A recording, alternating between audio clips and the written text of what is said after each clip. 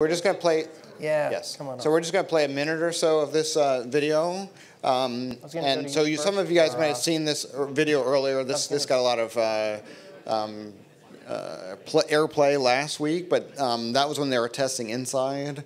So this is a flying bathtub. And it just goes to prove that with electric motors, the electric VTOL, it really is transformative. So you can do anything from a aquatic sport craft or an urban urban truck, or even make a bathtub fly. And that's, as we look at this last panel here, perspectives on prospective markets. These are just some things to think about. That electric propulsion really has thrown open. Yes, I mean basically it has really thrown open the design space, and so anything is now possible. But now we're going to look at why somebody would want to do this. And I just want to play another minute of this till he gets to his destination. So for those who guys missed the beginning. He wakes up and he looks in his refrigerator and there's nothing to eat in the refrigerator, so he decides he's going to go to the grocery store, and he gets to choose when he comes out whether he wants to take his BMW or his flying bathtub, and the whole thing's about 4 minutes long, but we're just going to get to when he gets to his destination. So you can see he did actually get to the supermarket to be able to go and land, and he does actually buy something and then flies back. So let's just wait till he lands here, and we don't have to go inside where he gets his meat and food and stuff.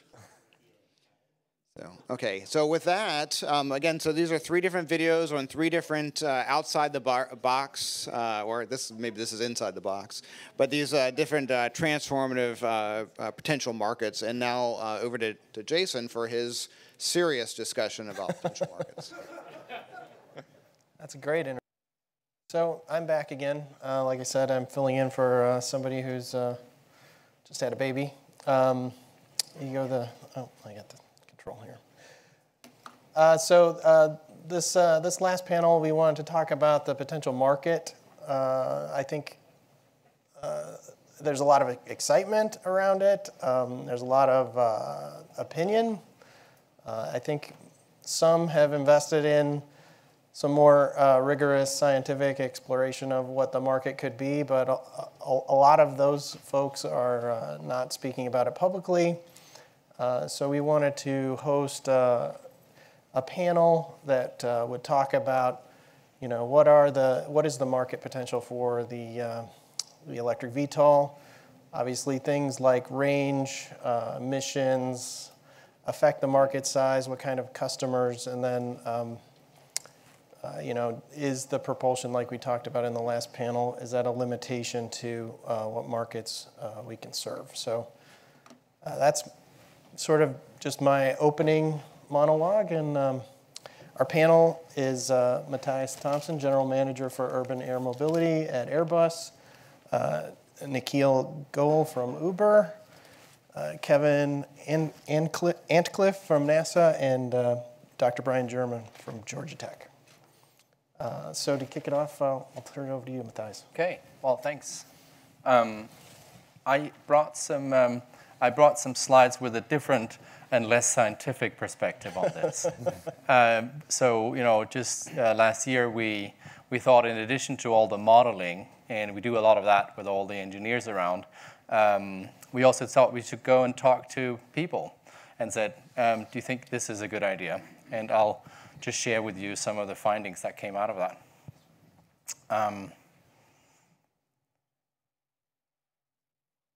Okay. Yeah, so we did so-called focus group. So we got together some relevant people in China, in Germany, and in the US to talk to them about travel habits and the idea of urban air mobility. And this was done by a third-party consultancy that didn't mention they were working for Airbus. Here are the 2-minute version of the outcomes.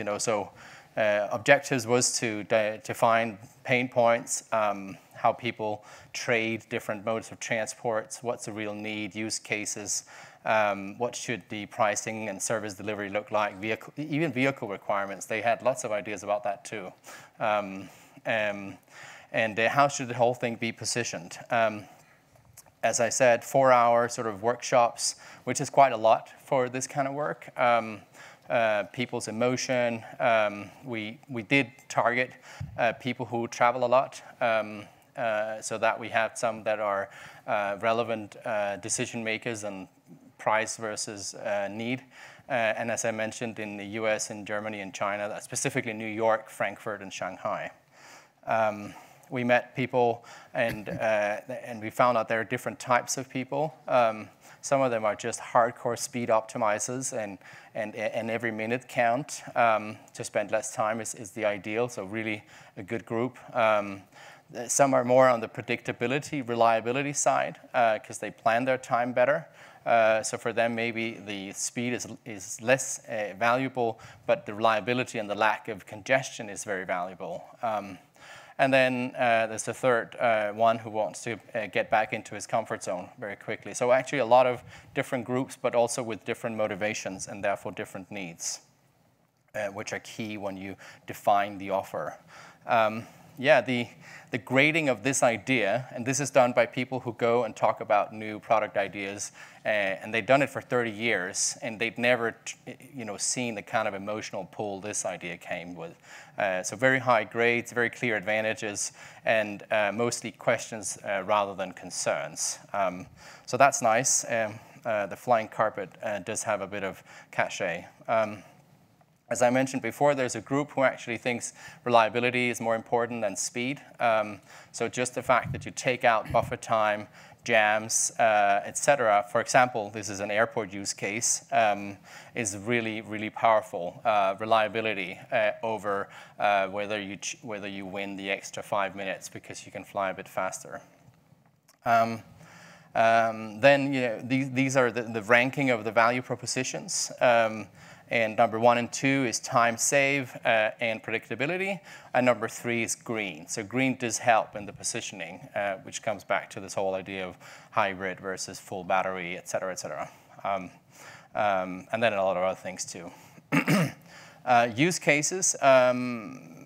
They all were quite unanimous that they said, this kind of service is particularly valuable for airport transfers, which is usually a trigger of a lot of stress. People get stress out of making it to the airport on time, and so taking that stress out from, with a reliable and predictable service is very valuable. Of course, the sort of longer end-to-end city transfers, some off-site destinations, like for example, in Munich, Airbus has 2 destinations, 45 minutes from the city center, big industrial sites away from centers. Daily commute comes in number 4. And on that airport, just to make things simple, we actually try to size it up very simple here for New York. More than 50% could be, at least initially, and based on existing behavioral transport behavior, airport city related, and the rest these end-to-end taxis, and the last one is like other type, home commutes. And if you look at worldwide airports by distance, you get that 80% are within 40 kilometers of range, 90 are within 50 kilometers of range, which is 22 to 27 nautical miles. Pricing, here's a good one, I like it. Cut my travel time in half, and I'll pay twice the price of a taxi. Just a good sort of rule of thumb on this kind of stuff. But what points out is actually that in China, they might be willing to pay 6 to 10 times the taxi. And at first, we thought it was because taxis in China are very cheap. But if you spend some time there, you actually realize it's because the value of time, people's time, is much higher. They live extremely busy lives and live far away from home. So the value of time is higher than we might think. On sizing, 2-seaters were considered appropriate in the beginning, while 4-seaters should be the standard, and a 6-seater would probably lack a bit of exclusiveness. Top countries, just as just one of many congestion indexes. China comes in first. Brazil and the US are in the top 5. of cities that struggle from the worst congestion issues. Yeah, and they think Airbus has a role to play, which is nice. Traditional aircraft manufacturers are seen as very reliable providers. In the US, technology companies come out #1. So I think that's why we're all here together. Air taxi was a suggestion for a name that everyone would understand, and I think urban air mobility and flying things, there's many names for the same thing, and air taxi seems to be what the people we spoke to would want to call it. It's understandable, it's simple, it's trusted, and it doesn't sound too sort of exotic. Yeah, that's what I had. Thank you. Okay, so while we're bringing up the slides, I'll mention I'm Brian German from Georgia Tech, and I've been engaged in the urban air mobility space for probably about 5 years now, starting off in personal air vehicles when Mark Moore was at NASA, looking at electric flight, looking at beginnings of market studies and operations research related studies for what's now becoming called urban air mobility. So I wanted to just give you a brief summary of some of our work at Georgia Tech in this area. Just to highlight a few different things. We could talk for hours about this. But I was really excited to hear Mathias's talk on focus groups, because that's the first thing I'll talk about. We've done some focus groups at Georgia Tech to look at the problem of demand for urban air mobility. And we're also now keying up some surveys that are actually going to go live later this month in 5 cities across the US, where we're going to try to get some statistically significant data that can drive discrete choice models for pricing. So we can actually look at demand surveys and possible pricing. So we'll talk about that first, and that's been in close collaboration with some researchers doing travel demand research in civil engineering at Georgia Tech, particularly Professor Laurie Garrow, who's worked in the airline industry for many years. Next, I'd like to talk a little bit about something a bit different, more of an operations research-oriented study that we've done, but talking about a different market for UAM, and that's cargo. And this is passenger class eVTOL aircraft, like we're talking about in this session, maybe 4 passenger aircraft. This is not your delivery drone per se, but what could cargo delivery look like there? What sort of markets are out there? And coupled in with that, I'll tell you just a little bit about work we're doing on sort of a geospatially oriented tool set for doing operations and demand studies related to UAM. So what we did is a lot in focus groups, is a lot more narrowly scoped than what Mathias talked about at Airbus. We actually interviewed participants in Atlanta. We did 4 different focus groups of the types you see listed here. We did high-income households. We did a group of millennials with the idea that millennials would be more likely to pursue this travel mode than others, perhaps. And then we were interested in healthcare. And Georgia has some problems associated with healthcare. Georgia's a state that people talk about the 2 Georgias. You have Atlanta, and you have the rest of the state. And Atlanta, a lot of wealth, urban, blue. The rest of the state, not as much wealth, aging population, red. And so there's some really interesting tensions that pop up in Georgia about this. And one of the issues is healthcare. Access to healthcare in rural Georgia is a challenge. So we did look a little bit about that in our focus groups. Could UAM bring people to and from medical facilities in the state? One thing I learned about focus groups, this is a really neat experience. I would encourage everybody out here, when we get in these echo chambers like this event, which I love this event, but we all have sort of drunk the Kool-Aid to a certain extent. Just go into a room and talk to people from the street about this, and wow, eye-opening. Just a few quick comments that we had.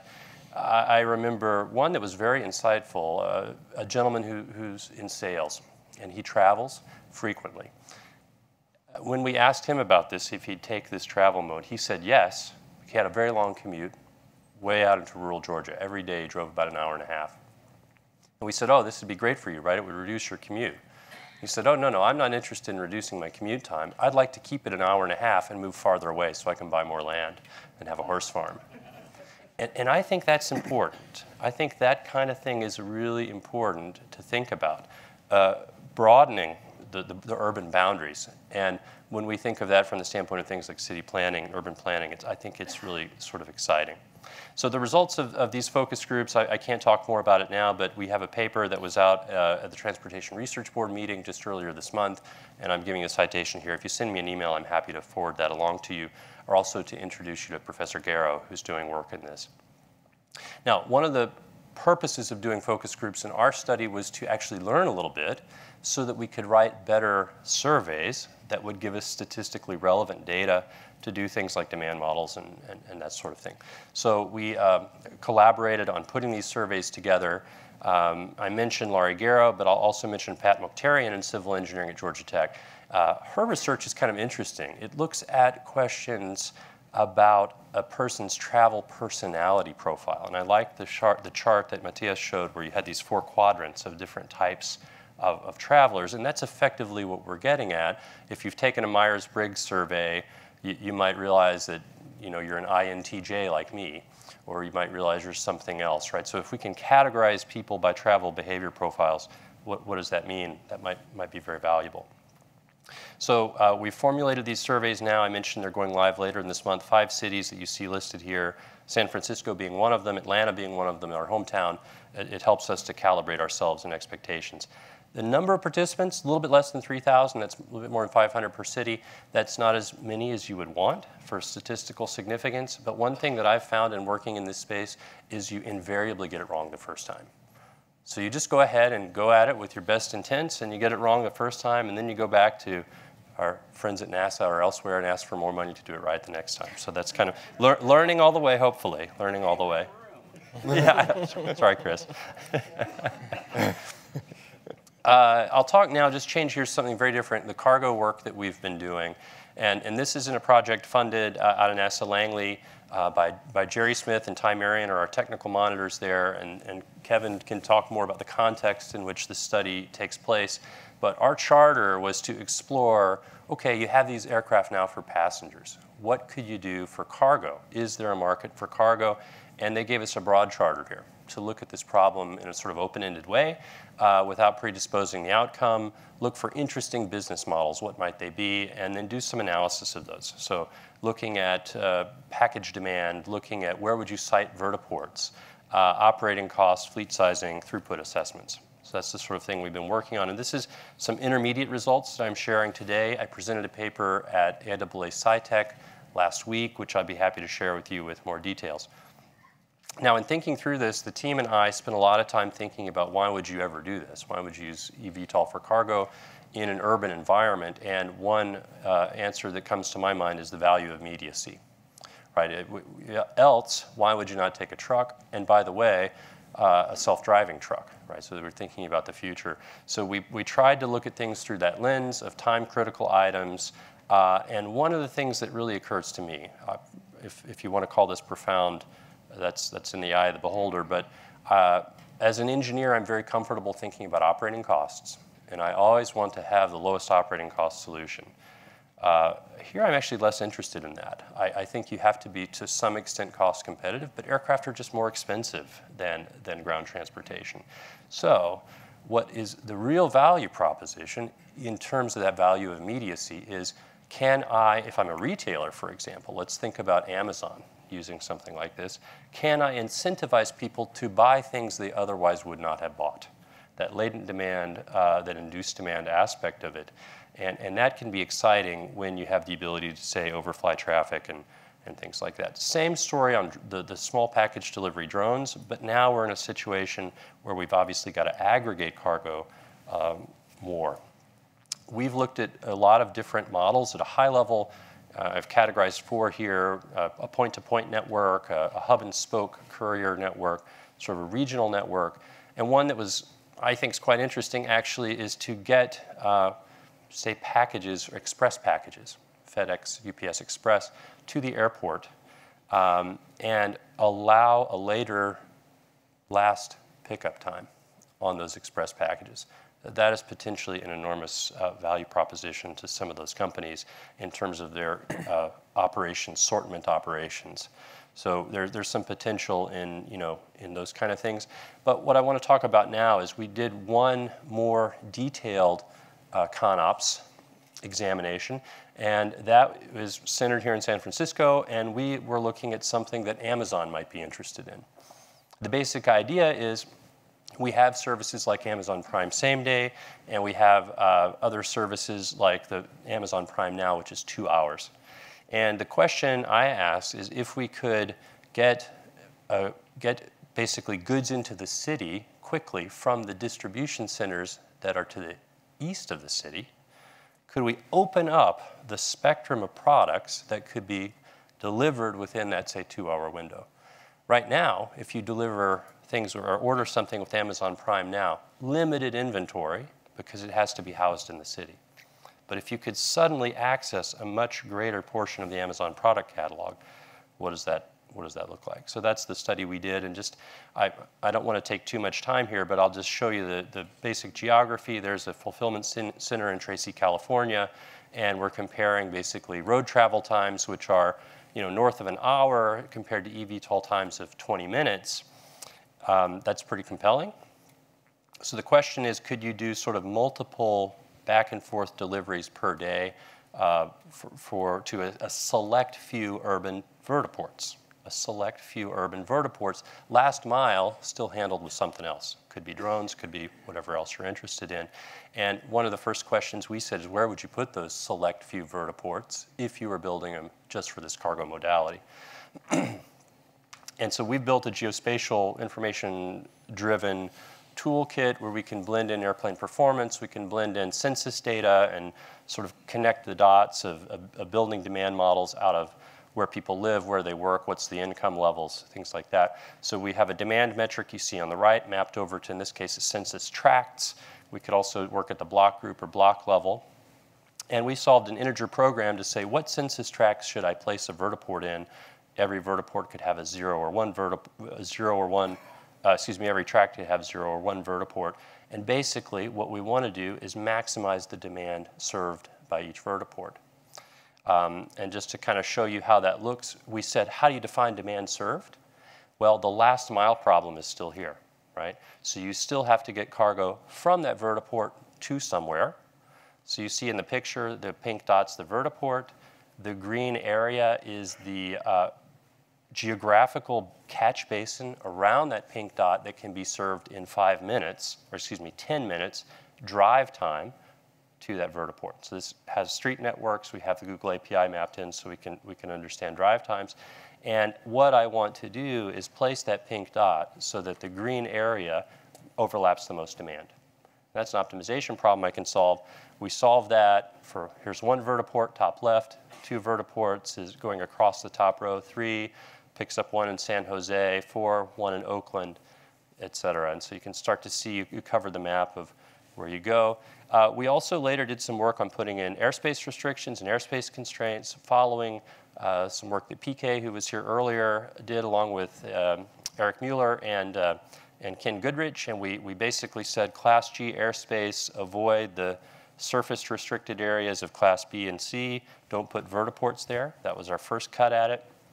And we ended up something like this. Now we have an airspace constrained placement of these vertiports. You see the upside down wedding cakes that extend down to the surface. Those are the red exclusion zones. And there's the vertiports. And then we're showing flight paths to this Tracy, California facility. So just scratching the surface of some of our work we've done in this area. I think cargo is actually kind of exciting, but when you're talking about big airplanes like this, you have to be really thoughtful on what business models actually can compete with, say, trucks in the future. Thank you.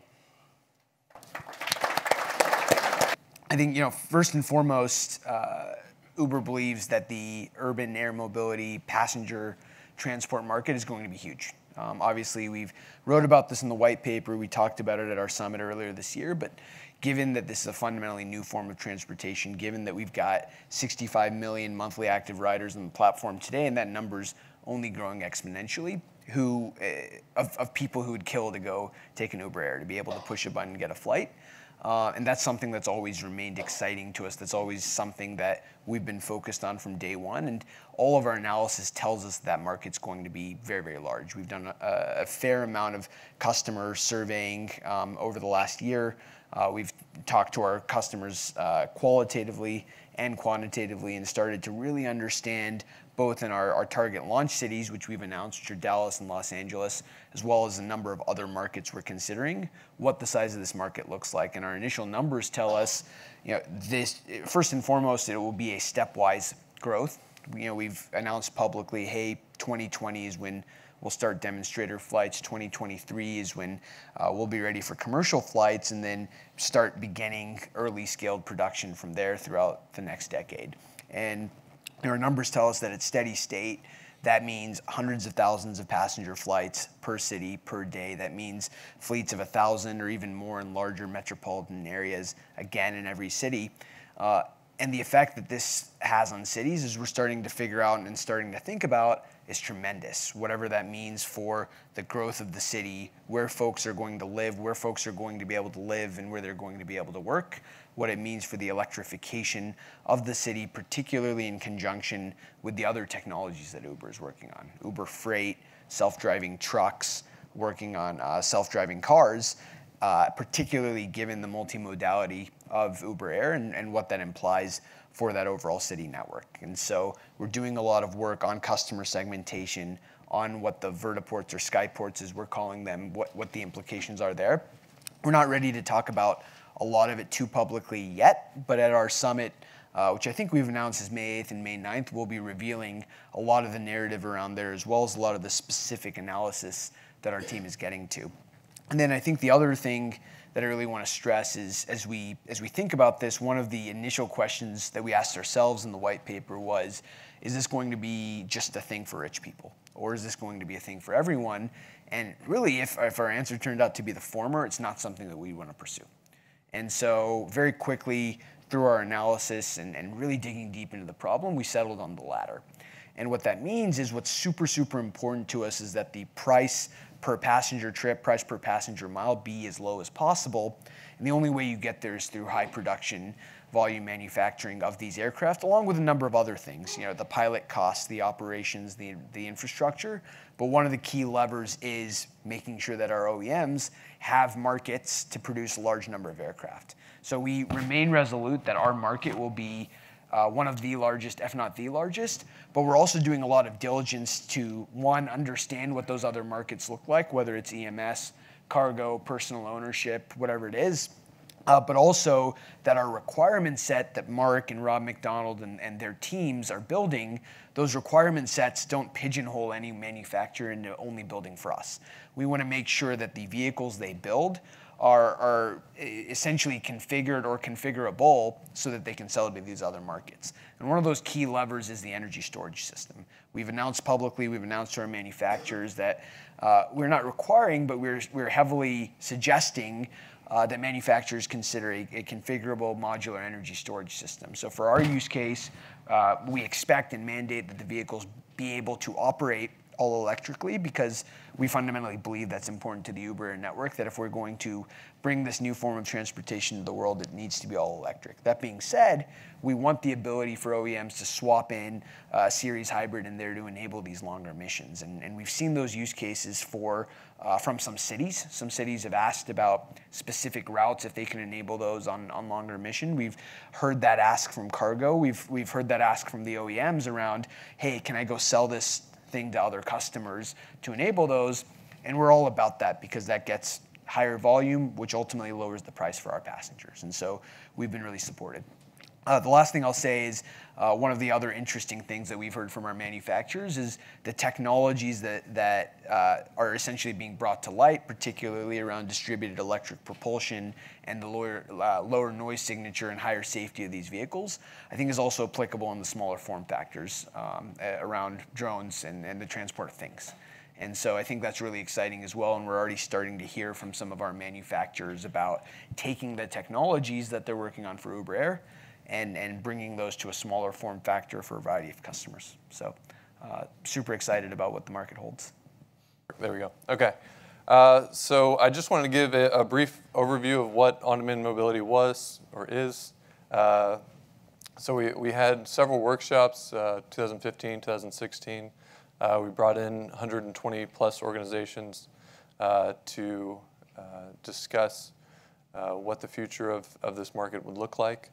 So I wanted to kind of start with that and move forward into really what we wanted to talk about today.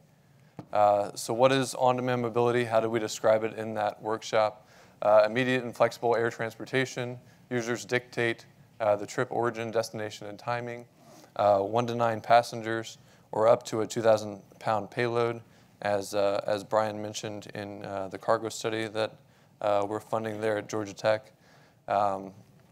2 to 3 times faster than cars, and the hub and spoke over a 10 to 500 mile range. So that's a much further range than what Uber and some of these other UAMs are considering. We do feel like there's still some market to be had up to 500 miles.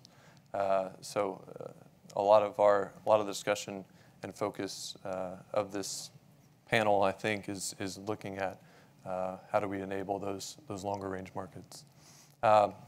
So the bottom left is a study we did at NASA Langley in 2016 that showed this 2 to 3 times difference between automobile travel and this new urban air mobility type mission.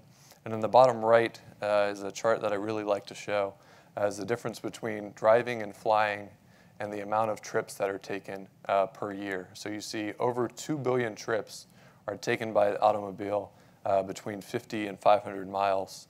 And this is really what we're trying to tackle with on-demand mobility. If we can get 5–10% of that, which is a lofty goal, then we can completely dwarf the rest of aviation combined. So one of the questions in this panel is what is the market size? What's the potential market size for on-demand mobility? And I think this really speaks to that. And then also, on-demand mobility is a range of missions, aircraft types, and operations. So the first thing we like to talk about is it enable trips that were not time or cost effective with current transport. We talked about latent demand throughout the day today. And this is what we've traditionally called the conventional takeoff and landing commuter. I'd like to also opt in another term there of optional VTOL, as well as conventional takeoff and landing commuter. I'll talk about it a little bit more in the next slide. Secondly, a direct alternative to car travel to avoid and alleviate city congestion. I think Mark mentioned a couple days ago that if we just take a very small percentage off, it's not a linear distribution as far as how we alleviate congestion. So that's what we're focusing on there. And then lastly, new and more rapid methods of cargo distribution, which is kind of your UAS package delivery. And as we spoke back then and still speak today, this is a convergence of electric propulsion and autonomy and advanced national airspace operations to enable these new markets. So the conventional takeoff and landing, concept of operations, trips of approximately 50 to 500 miles. This is really taking advantage. We've got 5,000 plus public use airports. Let's try to use them in this next market that we're pushing towards. Let's figure out a way to use electric propulsion, use autonomy, and use this infrastructure that's already developed to enable some new markets. And like I said in the last slide, enable point-to-point travel and or improve connectivity to hub and spoke networks. And this is single pilot, autonomous, or remote operator. And then that chart on the right side there is the location of 3,331 airports in the national plan of integrated airport systems. And then kind of the reason for the pictures at the bottom there is we're really pushing toward, right, what is the market? If NASA X-57, the purpose of NASA X-57 is not to say this is the plane that needs to be designed to enable this market, but it is a good baseline to say, okay, if we integrate electric propulsion correctly and well, is there a market for that? Can that make a big difference in comparison to GA aircraft? And then something that kind of has been the focus of the majority of the discussions in this conference has been this urban air mobility.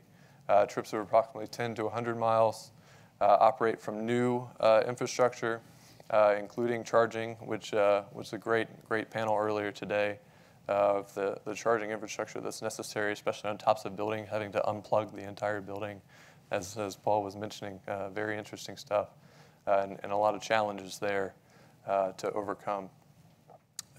And then this is also enabling point-to-point daily commutes and our package delivery. So this is what, right, affecting our daily lives, affecting our daily commute, where the other one is more focused on business trips, weekend trips. If I want to go see a Virginia Tech football game, which I would love to do much more quickly, then that's kind of the last slide. And then also, if we're actually able to combine both of these, both the CTOL and VTOL operations. And I mentioned earlier that the CTOL could also be an optional VTOL, or if I were to say, so this is Hampton, Virginia, bottom right of that chart, and I've got to go due west and then due north to get up to DC and headquarters up there. Instead of doing that, I could take a much more direct flight over a lot of water to get to DC.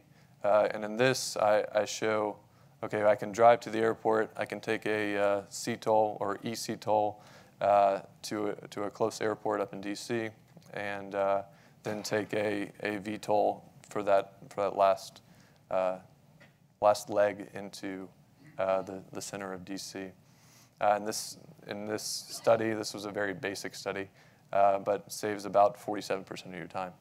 But also, if we have that optional VTOL, where you could go and actually land in the center of the city, then you could save energy by taking off conventionally, and also increase your range to then go into the city and land vertically. Just some interesting thoughts and things to consider. Another thing I forgot to mention on the previous chart, looking at alternate missions. So the focus mostly that we've seen, I know Johnny Dew yesterday talked about a lot of the public service potential for these kind of missions. I think we really, I'm actually kind of surprised that medevac is not more of a potential market. I see it as a very real potential market. If they see something flying overhead, public acceptance, right? We've got these flying overheads already. Let's try to replace those early on. And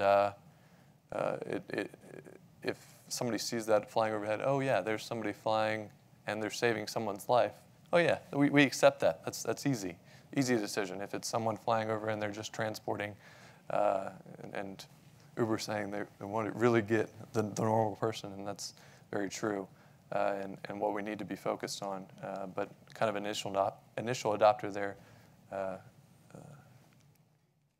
And then lastly, I just wanted to throw these up from the ODM workshops, and kind of piggybacking on what Brian discussed earlier. We're doing a lot of research focused in this area. We want to make sure that we're prioritizing the barriers that we're working on, and make sure that the research that we're doing is attacking those barriers within our reference missions that we mentioned in the previous three charts. So these are them. They are in prioritized order, but any barrier can limit the feasibility of overall ODM integration. And then a link there at the bottom right kind of goes over all of the ODM road mapping activities that we did that have really pushed forward into this exciting space. So questions, we'll have a panel here, but if you have any other questions that you're not able to get out in this panel, feel free to shoot me an email. I'd love to continue the discussion. Thank you all. So I'm narrowed down to like my most pointy questions since we don't have much time. I want to point this over to you, Nikhil. How do you think the market is going to develop after the initial launch?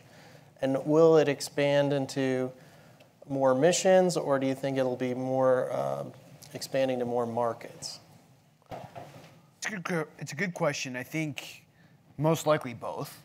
And obviously nobody can say with certainty, but I think there are a few things at least that we believe strongly in. I think the reason why we want to start with a very focused 2020 demonstrator approach is to be able to show not only the feasibility of these aircraft, but the community acceptance. I think as everyone in this room knows, Helicopters have not been widely accepted by a lot of communities.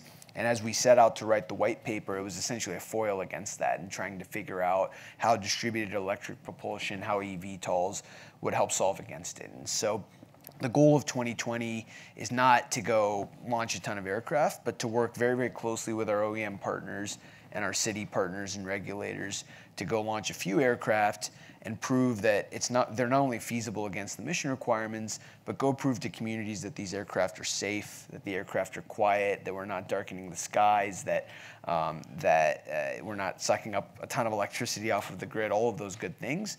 And I think as that happens, there will be early adopter cities, there will be early adopter people who are excited to get into these aircraft, and we'll be able to go prove out the feasibility of this whole new market. And as that happens, and it's already starting to happen before single eVTOL's flown in a city, right?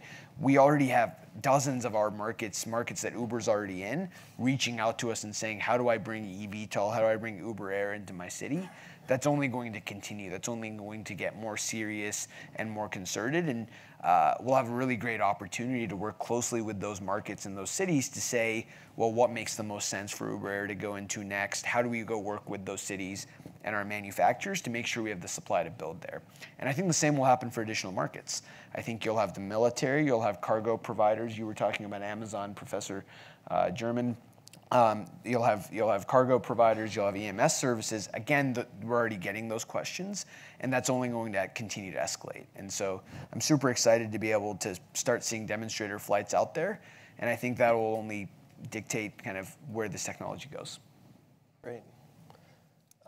Mathias, as the representative on the panel from aircraft manufacturer, do you think these types of designs that we're talking about are going to change sort of the cost structure for the operators between, the purchase price, maintenance, operating cost?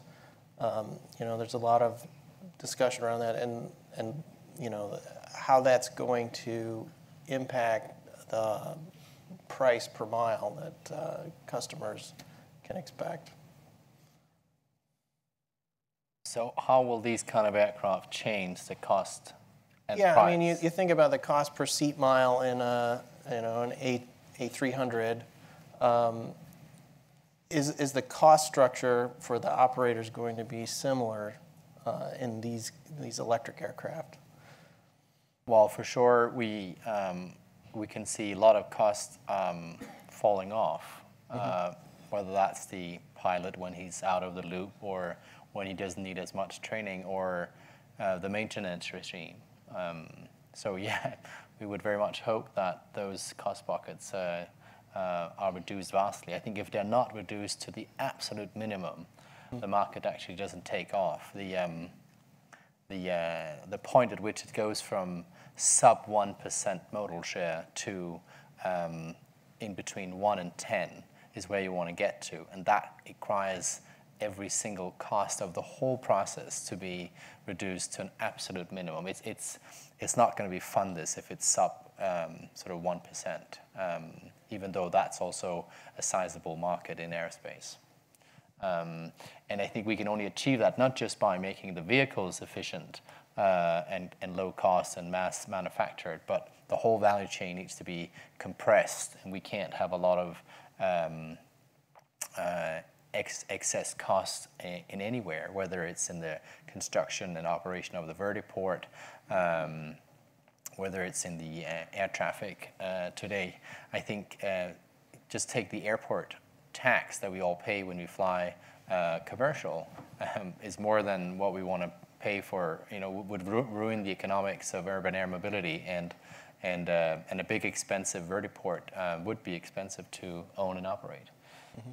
So yeah, I think it's very sensitive, and it's going to change the game from a cost perspective. Excellent, thank you. Do we have time for our audience, or are we done? One question?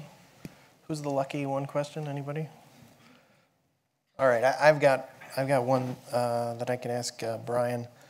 What do you talked about the key factors that customers are looking for in these types of vehicles. Can you expand on what you found when you talked to them? So customers in general, you mean for the passenger service? Passengers, yeah. Just the focus groups and things like that? Yes. Yeah, I guess, and your question was features. Let me make sure I captured it properly. Factors, like, Factors, what is it yeah. that they're looking for? Like you mentioned that one person who Right. didn't want a shorter commute. They wanted to be able to get farther away from the city.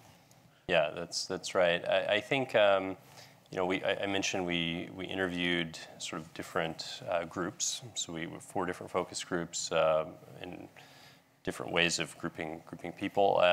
One of them was the high earner group, and by far and away, that group was, I think, most interested in not just in the abstract, but indicating strong willingness to spend money even at higher prices than ground transportation, right? So they were very clearly interested in this and what it would do for their lives, and we found that within the high earners group. Within the millennials group, there was a lot of interest in this as a, wow, cool technology. And so one of the things that we did in these focus groups was actually to show images of a lot of the aircraft that have been publicly released and that you've seen in this forum. And basically ask the question, I'd provide some context and ask, what do you see in these ink blots? Is this an aircraft that, what do you think, what's the first thing that comes into your mind? And then later questions about, would you fly on it? And, curious things popped out about that. The high wage earner group tended to be an older demographic, because if you're making more money, you're typically later in your career. And that demographic said, oh, I like these things that have a lot of rotors and propellers on them. That makes me feel safer, more comfortable, because I understand what that is, right? That's there's a lot more of them, but I understand what a propeller or a rotor is. The millennial group, interestingly, said, wow, I like that Lilium jet. It looks like a jet. It looks like it's high tech, and it looks like that's what I want to fly in. So there's a little bit of groupthink going on in these focus groups, because of course there's a lot of 5 people in a room, and they develop a kind of group opinion, but surprising consistency in that, and it's something I really didn't expect. We asked questions about would someone actually like to have in-flight entertainment or Wi-Fi. That was surprisingly no one cared over short trips. So just a few observations. They're just enjoying the view. Yeah. All right. Thank you. All right. Thank you very much. So thank you to our panel.